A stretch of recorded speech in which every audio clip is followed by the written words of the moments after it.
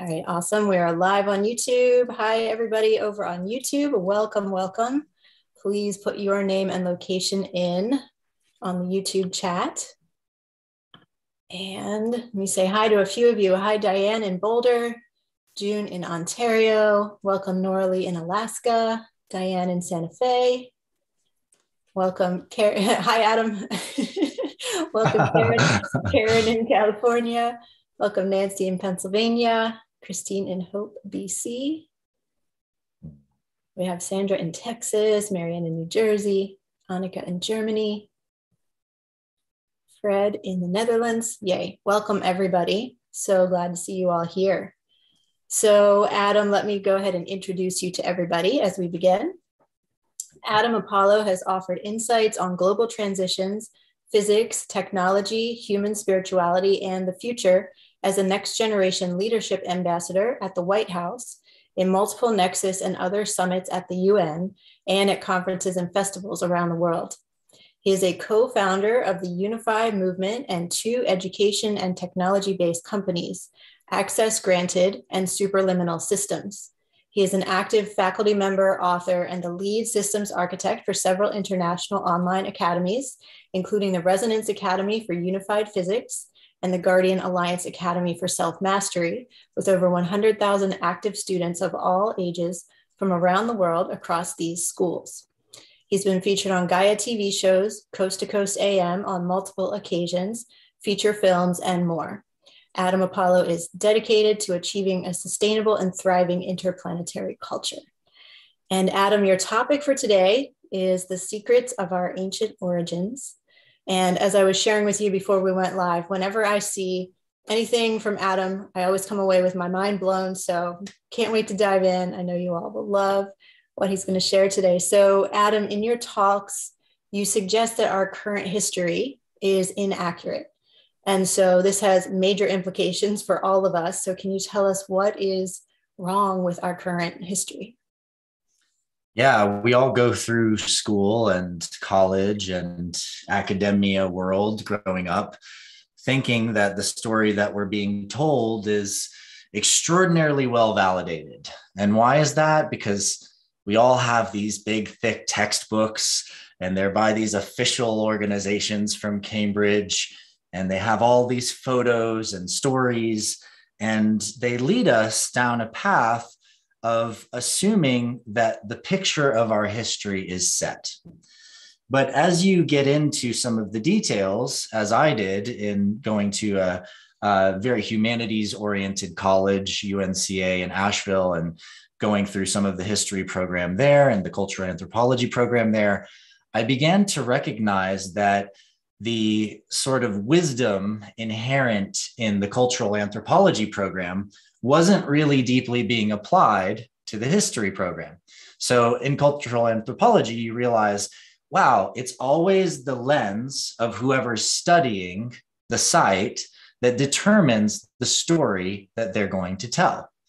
And my first real big wall that I hit as I was getting into the history of humanity was around ancient Egypt, because I began to recognize that we have these stories about these sites in Egypt, and I always just assumed they were right. You know, I went along with the articles in National Geographic. I went along with the stories told in Scientific American, you know, and pointing to the way that the pyramids must have been built. But all of that was shattered very quickly when I actually visited Egypt for the first time in around December 21st, 2012. And that was the year that I founded Unify. I was there with a couple hundred people and had some amazing guides and access to a lot of sites that most people don't get access to. And I'm there looking at these sites with a background of extensive studies in theoretical physics, engineering mechanics, technology. And I'm looking at some of the stone structures that are supposedly, you know, crafted using a copper hammer chisel, you know, where the stone was chipped away and then dragged into position and placed into position. And I began to realize very quickly that in many of the sites where that's the story, it's absolutely not possible that these things could have been built that way. And I engaged with that during that time, and especially over years after that, in going to Egypt again and again with engineers, with other scientists, looking at and reviewing some of these things, and recognized that, for example, one of the rose quartz pillars that you see in many different sites, but especially in Dera area, that they're common, in the area around the Serapeum and Saqqara, we see them. Some of these pillars are absolutely perfectly round. And I'm not talking about, approximately circular round. I mean, exactly circular. And they extend up, 30 to 50 feet sometimes. And the width or the diameter of these perfectly round pillars doesn't stay the same width. They actually taper in. And then at the end, they flare out, and it's one single piece of stone. I mean, some of these pillars are, 50 tons plus in weight. And if you look at that from an engineering standpoint, what we would do now to create that pillar is we would have a freight train sized turntable that would be rotating a massive 100-ton block of stone that the turntable could barely handle, because it's really difficult to rotate things at that weight, and especially at speed. And then you'd have to have a diamond saw that is 2 stories tall. And that 2-story high diamond saw would have to be able to be tilted and angled while the main stone is rotating, carving, chopping it down, and eventually getting it to the point where it could smoothly sort of form that line. And even that is not going to be able to explain the top of a pillar that flares out and goes into a piece of art. And so I had to come into recognition through my process in some of these different sacred sites around the world, not only Egypt, but in Peru and in Mexico. And then looking at and studying the ancient sites studied by my colleagues, Robert Schoch, for example, who's done extensive studies in many other sites around the world, Graham Hancock, who's also a friend, and came to the realization that our history is fundamentally wrong. It's not just off a little bit, it's absolutely wrong.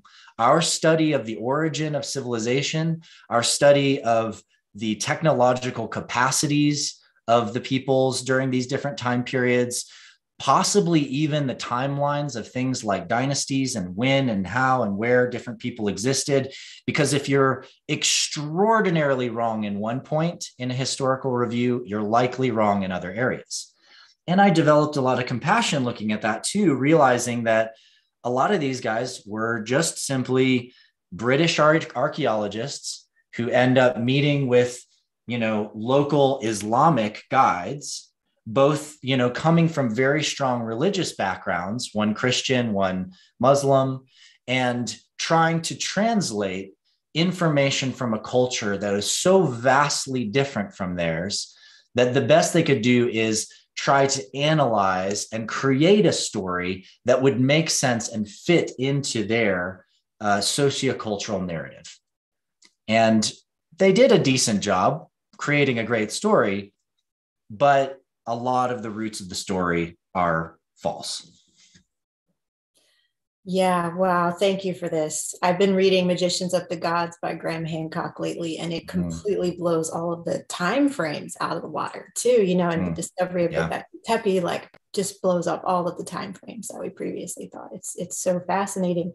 And also, academically and research wise, there are a lot of the anthropologists who have built their career on these dates and certain assumptions and don't want to see it all overturned now that they've been working on that for 40 to 60 years. So it's really hard to shift the perspectives that are in place.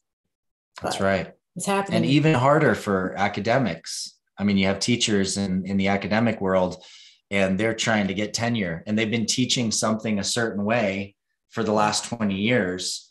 To try to shift that in a massive way. I mean, this is something we come up against in physics a lot, but in history, Again, it's the history, right? It is the like accepted history, and it's scary to go outside of that. It's scary to try to branch off. And a lot of people that do in physics and history and other sciences, and areas of study, they get pushed into the pseudoscience category. They get pushed off the edge as if they're, those crazy guys who don't believe that the pyramids were somehow built in less than 30 years with 3.2 million stones, and each of those stones being put in place in under 3 minutes. Boy, they're crazy, right? But they don't think about the calculation. They miss the context. Yeah, absolutely. My daughter, she's much younger, but she was, they were teaching her about ancient Egypt in school. And I said, what did you learn today about ancient Egypt? She would tell me all these things. And I was like, well, you take your tests and then I'll tell you what really, what really happened, or the updated research anyway. Yeah, pass the test first and then we can discuss what's really going on. Yeah. Right. Okay. So what are some of the theories that you have come to about our ancient origins and about, how does this relate to our different genetic lines? How does this relate to our, who we really are?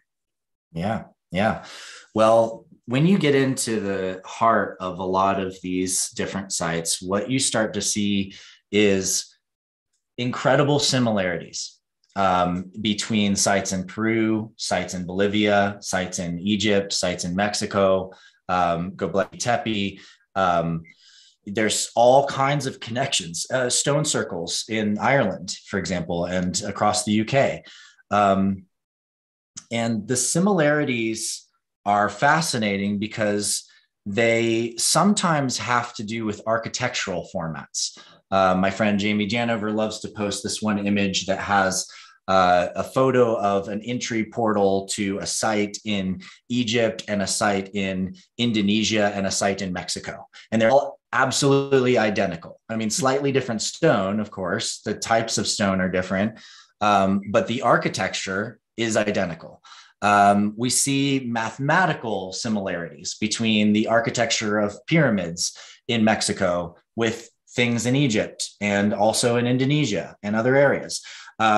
Those mathematical similarities you could think of as coincidences at first, but as you start to dig into them deeper, you realize that the level of mathematical knowledge and complexity is beyond our current mathematical knowledge and complexity. Meaning, when you consider what we're capable of doing now, the fact that I'm talking to you all instantaneously over a computer network that's transmitting my image and my sound to you in real time, across the planet, we figured that out with our current mathematics. But what they were doing had a universal lens into the mathematics of measurement, the constants, proportional relationships between actions and physics and forces in space-time. And clearly, they were able to build things and move things that are simply beyond our current engineering capacities right now. We in many cases could not do what they did. For example, there's an area in Peru called Tiwanaku. I think it's in Tiwanaku. And there's these massive, massive stones. And they're 200 tons each, some 300 tons each. And the stones are literally pressed together as if they were like soft clay. But these are extraordinarily hard, 8 on the hardness scale plus granite structures. And there's literally no cracks between them. They have smooth curves and edges, and as if somebody just took Play-Doh and just kind of stuck them together, like boom, boom. And not just a few, but like 1,000 stones along the wall, just wave after wave after wave of stone structures. And in fact, I have an image of that I could show you guys real quick if you want to see, because a few of these things are just really quite incredible to take a look at. This is from one of my presentations on some of these sites, but this is the kind of wall that I'm talking about. And you can see the person over here on the right and get a sense of how large these stones are. And they're not cut into squares. They're not cut into cubes. They're pressed into these positions. they're shaped in this way. And so, and there's not just a few of them. This is the entirety of that wall, right? Like, it's absolutely gargantuan. And so what we begin to see is that there's this knowledge and this state of wisdom of clearly a highly advanced civilization, and not just one that existed in one place around the world, but one that existed in many places around the world. And we begin to glimpse that these legends and mythologies around this sort of lost golden age that are embedded into Hindu scripture, are embedded into even Greek mythology through the stories of Plato and the stories of Atlantis, that are woven into the flood stories that we've heard from everything from Christianity to other religions and other spiritual groups and other obscure, small cultural groups around the planet. And we begin to see that there's this highly advanced civilization that existed before the end of the last ice age. So that puts it over 13,000 years ago. And that this highly advanced civilization had mathematical knowledge and technology in some areas beyond what we have now. And it's not to say that like, oh, well, we're way behind and well, where's their airplanes and how come they didn't have computers, or did they, or what are these things? It's really not about comparison at that level. It's more about acknowledging that the path we've taken is just simply different. And so we have different advancements in technology now than they had at that time. But we don't know how to work with stone in the way that they did. And perhaps they didn't know how to work with, liquid crystal displays the same way that we do. Then again, we're also talking 13,000 years ago, plus some cases 50,000 years ago. So how much do we actually have of the evidence? How much of that stuff would be lost? How much of the stuff was destroyed?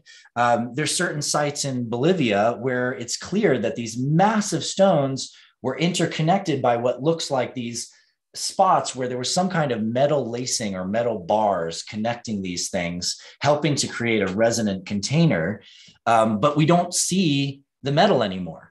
And imagine, if they were using metals like gold, metals that were like more advanced and or rare and used in a lot of these sites and areas, do you think they'd actually still be there when we are exploring them now? I mean, the potential for the cultures over thousands of years to rob that material, to take it, to do other things with it, or use it in certain ways, there's 13,000 years worth of opportunity for that stuff to disappear. So it's a deep inquiry into who we are and where we came from. And it's clear that the story we've told of who we are is not actually who we are. And some of these sites get really interesting because as we look into areas around Peru, we also start to see really, really fascinating things like collections of mummies, for example. And these mummies, are not human. And the idea that there's mummified remains that are not necessarily human in origin, and to the point where we've literally studied the genetics of some of the material in some of these mummies and found that there's no paternal haplogroup. In this one mummy that Nassim Haramein was able to extract tissue from in Peru during the time that we were there on a trip and send to several universities, when we got the genetics back, there's no paternal match in humanity. There are a few maternal matches. In other words, the mother line, we can see some human DNA. But in the father line, we did not match any haplogroup. And now, is it possible that there's an error in that? Yeah, it is. But the skull of this being is also like this long. So where is that being come from? And what about these giants that we hear about? And the more we dig into this, the more we start to see that who we are and where we came from might be a much more complicated story than just hanging out on this planet evolving from monkeys. Incredible. And there's also the fact that when we look at, the furthest ancient artifacts that we have in Egypt, or when we look at Göbekli Tepe, these are more advanced than the more recent findings, right? The more recently dated findings. So it's like we've devolved over time, right? So we know that we actually came from this much more advanced place, you know, in some way, right? So can you tell us about Atlantis? Was the Atlantean civilization real? And what does this mean for us today? Yeah, I believe the Atlantean civilization was absolutely real. And not only from my studies in different sites around the world, but also through my direct experience of having memories from that time and meeting many, many other people who have memories from that time. I've been assembling notes on this for many years, since I was about 18 when I started having some memories from that time period. And in perfect honesty, it's part of what deeply encouraged me to continue digging and studying. You know, when you don't have a personal relationship or personal interest for self-discovery, you know, sometimes things that aren't that interesting to you. I feel like a lot of the people that I've encountered who have memories from other times, other lives, other worlds, even perhaps, a lot of times they also got really excited in history class during the portion of history class that covered that era. And otherwise, you know, they could care less. They fell asleep during the Civil War or whatever. You know, it's just like, doesn't matter to them. But these certain cultures and certain time periods are deeply inspiring them. And for me, as I've unpacked and understood this civilization, I've begun to recognize that it is a planet scale civilization, that during the Ice Age, there was a renaissance, in a sense, of peoples coming together because the ice was covering a lot further from the poles. It was really cold and frozen, but it made it easy to travel across the polar regions to other continents and other areas. And then you have a highly advanced seafaring civilization that gets pressed into this equatorial band. And inside that band, you know, the sort of 19 degrees above and below the equator, we find all of these major sacred sites. Literally, like you can grid almost every one of the major sites on the planet to these particular points around the world. And they're not even randomly spaced within that grid. They're actually precisely placed on, you know, energetic points. When you laid over platonic solids onto the planet and you look at energetic intersection points, and there's a bunch of people that have done great work on that, going all the way back to Anti-Gravity and the 0 Point Grid, which was a book that I got when I would think I was 19, something like that. Amazing book. I still keep on my shelf. And as you begin to assess this, well, for me, what I began to find is that I knew I was part of a city in this civilization called Atlantis, that we call that, but that was much more than one city. It wasn't one location. And so these different resources and proofs and ideas and theories coming from different archaeologists about where Atlantis was and what city it was in and what ocean it got sunk under and all of that, a lot of them have accuracy. They're just pointing to different cities that were part of a single civilization. In my memories of that time, I lived on a peninsula in a city made of mostly white stone with beautiful gold and purple shaped domes and structures on the tops of like white towers with bridges between them. And it was gloriously beautiful. And we had been developing different technologies using crystals as memory structures and as information transmission systems. And one of the projects that I took on at that time, which I still think is fascinating and related to some of the work that I'm doing now, is developing this entanglement system where you have a central crystal pillar. You do a ritualistic ceremony using sound in particular to vibrate a collection of crystals around that pillar. And then what we did was take the individual crystals around that central pillar and include with each one a set of rune stones and assign each one a rune. and then take those crystals and put them in different locations. Some in the same city, some went on ships to other cities and other locations far away. And you would have in a temple this crystal and a couple people that were designated as keepers that developed a relationship with that crystal. And you would select a rune stone for the city or the location or the temple that you were wanting to contact. And you place that with the crystal, establishing sort of a mental bond, an entanglement bond with that rune, which connects to that crystal in that location and this crystal that you're using, and send a communication through this thing. And what would happen on the other side is that someone in the temple, or if it's you, you're walking around and the crystal just flashes in your mind. It just pops into your head like a flash. You go over to the crystal and you look at the rune grid. And what you would notice is that one of those runes would be lit up energetically, more subtly than we think of now with, lighting up with, lights and having to shoot photons out to see stuff, but subtle quantum vacuum fluctuations that the eye can actually pick up with higher sensory perception, and take that rune and place it with the crystal, and then basically tune in and receive the message, the transmission. And then the crystal would like flash in your mind when the transmission is complete, and you could send a message back. And so this was very sort of like primal phone system, primal text messaging, right? And one that involves and augments the natural capacities of the human body and the human being that is telepathic. That we have those capacities naturally is something that most of us are aware of, especially mothers out there.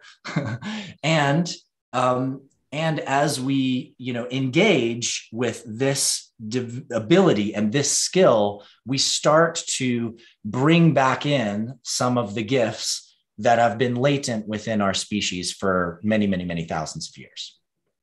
So that's a little bit, and I know I went on for a while. That's super powerful. I love that you shared that with us. And, this is a glimpse into what we're really capable of. Yeah. And I mean, just imagine if we were fully turned on all of the senses that we used to have, and I'm sure that thing probably did light up like a neon light. Right? Yeah. Yeah. We could fully see. That's right. That's super beautiful. Yeah. Thanks for sharing that. I want to ask more about that, but we'll we'll stay on track. So, okay. So talking about, this concept of Atlantis and like the bigger question of where did we come from, right? Does this then extend out into star systems and extraterrestrial people, so how can we learn about that? How can we reconnect the dots even that far back? Absolutely.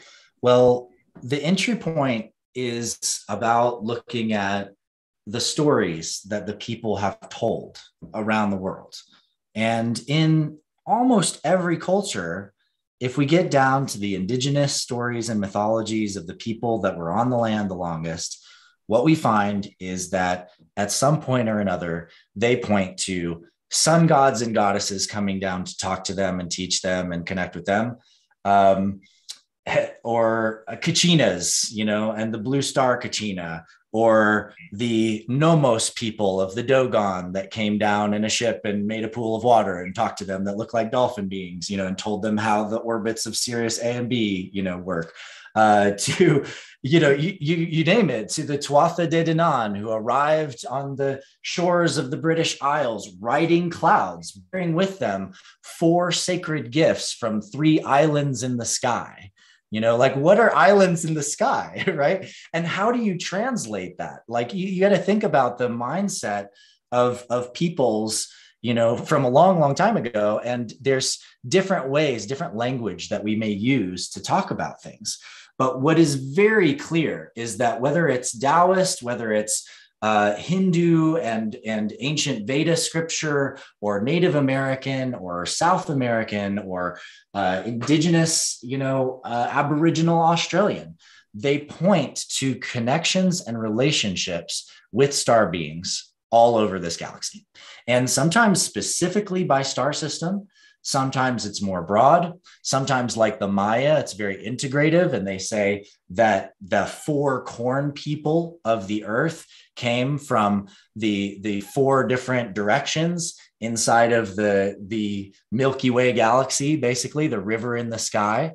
And then we start to see like that the corn people are actually the different races, that we point to these different sort of overall genetic dispositions of color of skin, of body structure, of facial shape. And there's certainly a huge amount of contention inside of the biological scientist community in the study of our genetics as humanity, specifically around, is it possible that for 2 different humans, one of whom decides to stay in Africa, for example, and another ends up traveling and then living, up in the Nordic lands, that then you end up with, after frankly not really that much time, you end up with, a massive 7.5 foot tall Nigerian guy with beautiful bluish skin and just like very different facial structure, completely different body structure than me, with like, Nordic blood and Irish blood. And I'm like next to this guy, and we are the same. We are actually the same species. But how did the genetic markers change and the gene markers change that drastically to give us those appearances and those differences? And the diversity of humanity is exquisite, and it's so beautiful. And we have such diverse lines. And when you start to really get into this, what starts to reveal itself is this fascinating perspective that perhaps different parts of the different genome pathways within humanity may actually be triggers from hybridization in some form or another, whether that's mating with humans. And there's tons of stories of gods mating humans and making demigods in a ton of these cultures. And that those genetic lines may be from different star systems, and that each of these star systems have sort of root cultures, root genetics, root connections, and that many of them came to Earth at different points in time and or merged and combined with humanity and set us into different pathways, or enhanced or grew us in certain ways, or learned from us in different ways. And then while all of that may have been clear leading up to the fall of civilization at the end of the last ice age, we lost that knowledge completely. And it's not that it's entirely gone, it's that the codes of where it's hidden are deeply encrypted. And the encryption is around the structure of language that we use, the mathematics hidden in different sites, the meanings of sacred letter sets, rune sets, connections between the numbers of letters in different languages. For example, the connection of the number of letters in the Greek language with the number of runes in the Fuhark runes, right? Like how are these things synonymous, and why? And why are some of the magical traditions so deeply interconnected, and we don't know why, and we don't know what the root of it is? The same elements, the same, pointing to the 4 directions, the same, meanings of chalice and staff or tree or club and pentacle or diamond, as we see in the playing cards, or spades and swords, and the weaves between these different metaphysical and mythological traditions around the planet. Yeah, and that connects in with what you talked about earlier, the guy with the giant skull and no paternal haplogroup in the DNA. So yeah, there have to be more clues to this in the DNA as well. I know that's something Greg Braden talks about. I don't know all the details of it, but it's got to be there. I mean, the clues are within us. They're all around us, right? There's so much to uncover. Yeah, absolutely. And it is in our genetics. It's in our genetics so deeply that as I've learned through my own work and my own studies in this area, and working with hundreds of people with memories from being on other planets, what I began to find is that there are specific physical triggers that you can find that are imprints of these galactic civilizations within humanity. And so much so that you can fairly well identify certain star systems where someone may have existed before. Now, this gets really interesting because this also expands the science of genetics slightly. And that is to say that we are not just the combination of our maternal and paternal lines. We're not just the combination of our mother's DNA and our father's DNA. We also inject into our incarnation cycles our own soul genetics, our soul genome. This is why and how it's possible for there to be children that are sometimes born to two parents that don't look anything like those parents. There is an additional set of information that's coming into how epigenetically the genome codes itself into the forming of the proteins and the structure of the body. And that is incredible to think about, because what that means is that you, as a being journeying and incarnating through time into different bodies, never lose that portion of your genetics. There's a part of you that is actually your experiential code, which is, has been in modern times called junk DNA and or non-coding DNA. And we don't even understand why and how and what it does, but we do know that it has a huge amount to do with evolution. In other words, why your genes that you're passing to your kids is going to be different from just what your parents passed to you, because it's real time connected to your consciousness, your experience, the wisdom that you're bringing from your ancient past into the now. And so when we expand the understanding of genetics to encompass the soul genetics, then we also realize that there are visible imprints of the triggers, the physical triggers of who somebody was in other lifetimes in their body right now. And when you get to the imprints of other star systems, it's even more drastic and powerful. And the reason is because you have to recognize that everything that makes me the way that I am in this human body right now, most of the facets of this are actually shaped by the very particular sun that I'm orbiting around. The exact frequencies of that sun's light literally inform so much of my body's processes. And this planet and how it has received that light energy and is in relationship with that star is defining like literally everything around us in the physical world, the types of trees, the plants, the things I eat, the water that I drink, the other things that I drink. All of these things are based on this planetary relationship. And so you can imagine that the imprint of another star, its frequencies, its particular energy, and the planet, its core and its warmth and its plants and its animals and all of that is something that lands within the being at a soul level so deeply that you can never remove the journey through stars that each of us have been on. Right. Yeah, I love that explanation. It like grounds it. It's really powerful to think of it that way. And going back to the DNA for one more moment here, just the idea that we have junk DNA, I think, is ridiculous. Like, nature is so highly, sacredly, architecturally organized. Why would we have anything that's junk? We can't, so clearly that has a purpose too. And we in our current technology have not figured it out yet scientifically. That's right. That's right. So, yeah. We have much to learn. Yes, we sure do. Someday we'll be as smart as the ancient Egyptians.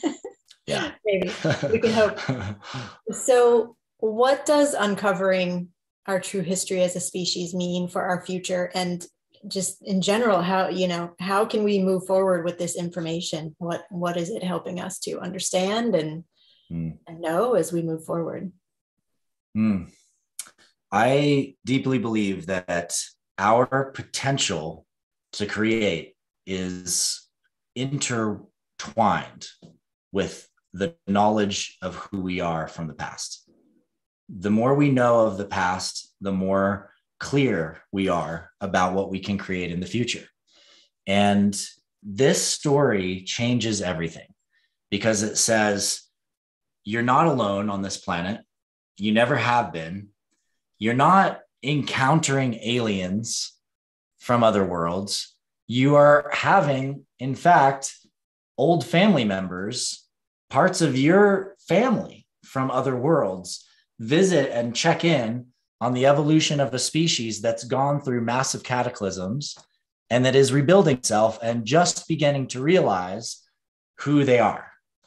And in that realization, they will become an interstellar species, just like every other world does at some point, that has a species that advances to a point where they recognize that they can travel the stars.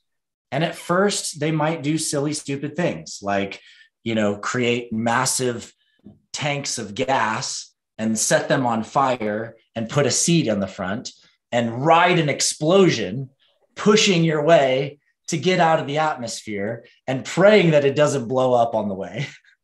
Like literally riding missiles. That's what we do these days. We ride missiles. And eventually, our understanding of the physics of space opens the door to our recognition that space-time is full of energy. And it is this highly dynamic lattice, and that gravity is actually just a certain way that space-time moves. And then we start to realize that we can program gravity the same way we program bits of light in the transmissions of our Zoom calls. We can begin to shape gravitational fields, which then unlocks the capacity for us to move without acceleration. Acceleration and gravity are intertwined. So when you're pushing your way through space-time, you're pressing your way through the fabric and it's warping the fabric of space-time. And this is why guys like Stephen Hawking, who were so baked into the modern physics mindset, could not conceive of how it would be possible for extraterrestrial civilizations to visit us, because he's thinking from the mindset of acceleration and pushing your way through space. But as soon as you remove the need to accelerate, as soon as you create an envelope that separates the space-time within a vehicle from the space-time outside, like a really effective force field is a good way to think about it, suddenly there is no rules in terms of acceleration or speed. So that object can move through space-time, turn in different degrees, turn in any direction, and there's not going to be any G-force, no forces of slamming you around inside the ship, no limits in how fast or slow you can go. And suddenly now you're learning how to actually navigate space-time in a superluminal manner, faster than light. And when you travel faster than light, you're now jumping to other star systems. You're able to go to any planet, anywhere. You begin to realize you can transport goods and things on your own planet without massive railways and constant endless streams of giant trucks. You can actually portal objects to other locations. And the entire flow of the civilization begins to change, because now it's like no one is as attached to having land or like, I got to own and control this area, because there's all kinds of things to explore. There's whole other worlds to explore.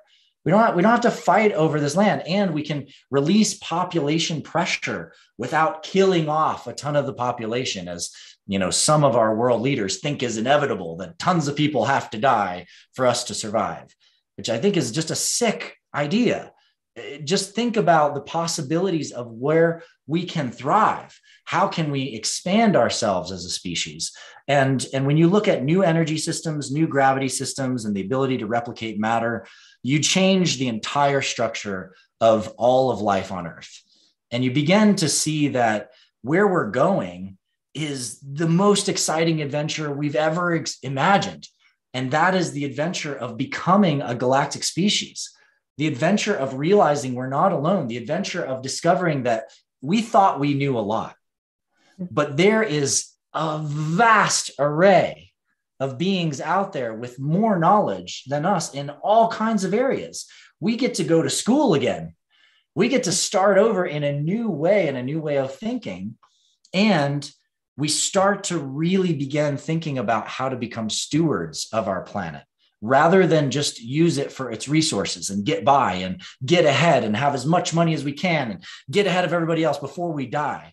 We start actually thinking about stewardship over generations and how to ensure our planet stays healthy, how to make sure the biospheres are growing and thriving and beautiful. And so my work to this end in this journey is multifaceted. I'm both a theoretical physicist. I envision different kinds of technologies, and I've done a lot of engineering architecture for different advanced technologies that I believe we will create in the future. And I'm interested in creating spaces like this that I'm in, that I know some of the people in chat have been referencing, where we are acting in strategic stewardship and guidance with the planet, where we're connected to the local regional communities all over the world and tracking their needs and their offers and their gifts, and better managing and connecting the dots so that we can actually really thrive as a species together, in service to all life. Super beautiful.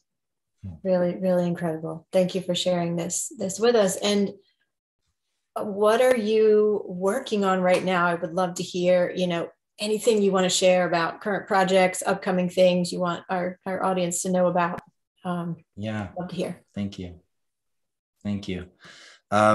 So phase one for me right now, in the bigger scope of things, is building the coordination, governance, Starship dashboard, distributed social web system that we can use to connect with each other without being throttled by giant mega corporations with lots of other interests other than our own, as human beings on the planet, and to be able to help give people the tools to both create economic viability and success for themselves so that they get grounded, all the way down to helping homeless people develop the vocational skills they need to get back in society, to get back in the game, unlock those doors for them. And we have partners that we're working with in that area. Get Help is the primary one, and build this sort of comprehensive system that helps us to extract ourselves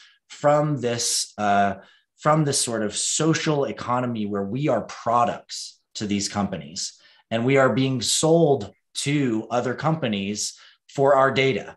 And we've been turned into marketing instruments where, they don't care what we say, as long as what we say doesn't cause disruption, as long as what we say doesn't question the status quo so far that it disrupts their marketing agenda and their marketing engines.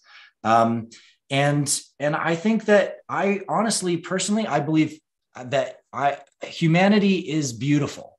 I have huge amounts of faith in us. And I believe that when we are clear from the fields of being sort of manipulated and programmed and pushed to our edges and pressed down and treated like animals or like robots or objects or lesser creatures, that when people are truly given sovereignty and agency, that they can change the world together. Like each person changes their world as they gain that sovereignty, that agency, and that power of choice and that clarity about who they are. And so I build projects that try to restore that divine gift in each individual, that perfect power that is theirs already, that they just maybe have forgotten about or lost touch with. And so in the track towards building this new system, which looks a lot like these dashboards you see back here, that's one of the themes. We call it Stark. It's in play after Tony Stark and Iron Man. But this 3D Iron Man style dashboard for navigating your social realm, connecting your networks, all of that people can learn more about by going to core.network. That's the code name for it. We haven't released the final name publicly because there's crazy moves in the crypto space and everybody's grabbing every name they can. So we've trademarked another name and we're keeping it quiet for right now. And in the way of going to build that, what we've been doing is playing with this NFT space. NFTs, for those that don't know, it's called a non-fungible token. It's really a ridiculously stupid name because it's just saying it's not a fungible token. And a fungible token is like a dollar bill, right? So if you have a dollar bill and you have another dollar bill, what's the difference between them? They have no difference. You can use one and the other interchangeably. That's a fungible token. It means that there are many types of it and it all works the same way. A non-fungible token is a thing like ownership over a piece of land, and there's no other piece of land like it, or a piece of art, and there's no other piece of art like it. And this kind of space within the technology world that's developing is opening up a lot of doors and a lot of opportunities. And what's really cool about it is it's not actually about the art or the thing, right? It's actually about what's possible for us to make an agreement and an exchange and be in a relationship with each other. So some of what we're working on right now is like fractal systems where you can have 100 different people working on a film together, and each one contributes a portion of that film. And then all of those people and the things they've created, whether those are, NFTs saved or not, like an image or a vector or an audio clip or whatever, all of that can go into one NFT that is a film. And that film, every single time someone rents it or watches it or shares it, every person gets paid instantly. So it's about transforming the ability for us to move abundance within our communities. And that's a great first step. And then there's also service contracting through a digital agreement. Like, why do we need lawyers to write up every contract? Why can't we just pop up contract templates, activate that, boom, we've got a service agreement. Now we feel safe. We've got the thing and we're going forward. There's so much potential in this space. And we're building prototyping and open sourcing technology in this space in order to both raise money to continue building this full Starship dashboard system that we're working on, as well as just to have fun and create art. And so if you guys are interested in that, we have a website called galacticnfts.com. And we have some really, really cool art on there. We just released a Zodiac series that this guy Aphicles created, and it's each sign in the Zodiac, and they're just gorgeous. They're absolutely gorgeous. And we charge an ether or a fourth of an ether for some of these different things, which can be a couple grand, a couple $1,000s, but this is a tradable object. So you can literally put it back up for sale and sell it for twice that amount the same day if you want to, or you can keep it and watch as we release projects, and the value of these things will increase and increase as the other work we're creating gets out there, and make it an investment option for your future, for your kids' college or whatever. So it's really fun. We're having a lot of fun in that space. And it's keeping things really lively as we're doing the really intense, deep work of building this entirely new infrastructure and system, which is a huge project that we've been on for years now. Yeah, it sounds like a massive project, and it sounds like it's creating whole new ways to create abundance. NFTs are one, but you guys are like taking this to the next level. So that's amazing. Yeah. What was the website again? galacticnfts.com is where you can learn about the NFTs, and you can go to core.network. It's also linked from Galactic NFTs. Okay. To learn a little bit more about the big scope of what we're building. And just know that in that space, unfortunately, we have to just tease you right now.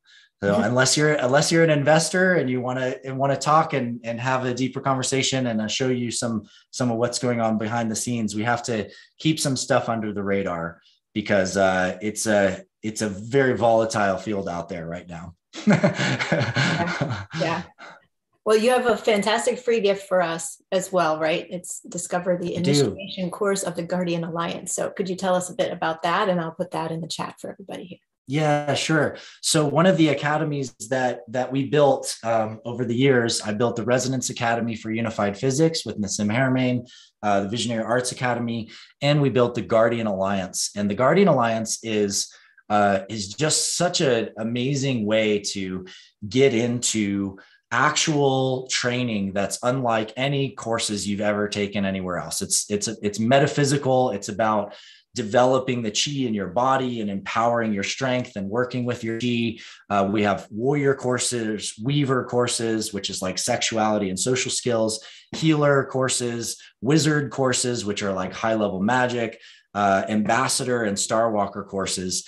And the best way to get started is this initiation course that we wrote many years ago. And it's really a beautiful deep dive into what does it mean to be a guardian on the planet? Like, what is that actually about? Because it's not just about protecting yourself or protecting people or building strong walls, it's actually about learning that there are always different flows of different people that can either see what's happening or not. And when someone is being abused or someone is suffering, if we're not, and we can see it, then we can actually choose to take responsibility and help stop that abuse from happening. We can recognize that our planet's being abused, and we can step forward as guardians of that and actually take a stand for doing things a way that is different. And so the Guardian Alliance is about building real life Jedi, people who are integrated across a vast array of fields and who are willing to do the inner work necessary to truly be ambassadors of the world that is focused on all life, that is focused on the well-being of all people. Amazing. Incredible. So everybody, Adam's free gift is in the chat here on Zoom and on YouTube. And then also, if you're watching this later as a recording, just scroll down a bit below the video and you'll find it there. And wow, definitely go check out this free gift, get the free gift, and check out all of his other work that he's doing. You are so visionary, right? And this is what we need right now. This is exactly what we need, because we got to make such a huge shift. We have to really change things. How, like, one very quick question. You're talking about, these, the technology that would enable us to travel into space in a different way, and then we're not so dependent on property and this kind of thing. Like, what could the time frame be on that? How soon could we make this shift if we get the information out in the right ways? Yeah, well, it's, timelines are tough because they're dynamic to the flow of the people that are moving towards making things happen. And, I believed at one point that based on my conversations with some of the galactic community out there, that they were going to come and, land and connect with the collectives on Earth, particularly in 2012. And that was a plan at one point. There was a 7-year arc between 2005 and 2012, where the goal was to get to a state where we were ready enough, and enough of us were ready, that we were going to have larger scale contact experiences. But things changed and directions change, and people get confused, and people realize they had to deal with more trauma before they're willing to open up in certain ways. And I think that as a collective body, we have an extraordinary amount of trauma to deal with, personally and collectively. And the longer we delay taking account for that, and the longer we push off dealing with the pain that we're experiencing, the further away these dreams that we have and these visions that we have and these possibilities that we have get from us.